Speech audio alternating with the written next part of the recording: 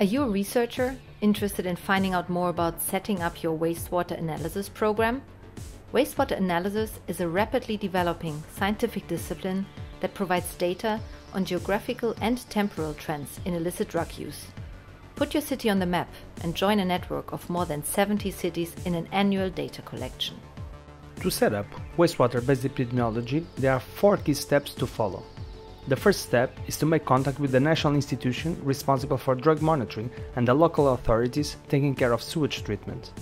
Select those treatment plants that adequately cover the population you want to study.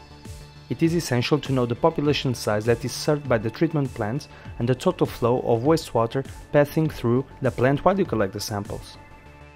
To obtain reliable results, samples of wastewater need to be collected before treatment starts. For a representative daily sample, approximately 100 samples should be collected within a day. These are then pooled together to a 24-hour composite. To ensure accurate measurement of drug residues, the part of the sample that will be analyzed needs to be stored in a freezer. Make sure each container is clearly labeled.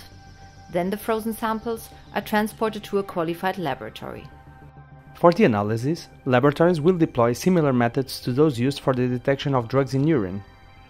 Interpretation of wastewater data will depend on the overall objectives and shortcomings of the sample collection. Don't be surprised if the new data does not immediately match trends from other data sources on drug use. Wastewater provides extremely dynamic information. This is why trends observed here may take time to appear in other data sources.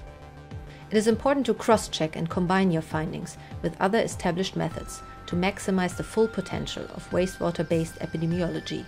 The combined results can ultimately give us a much clearer picture of drug use in Europe.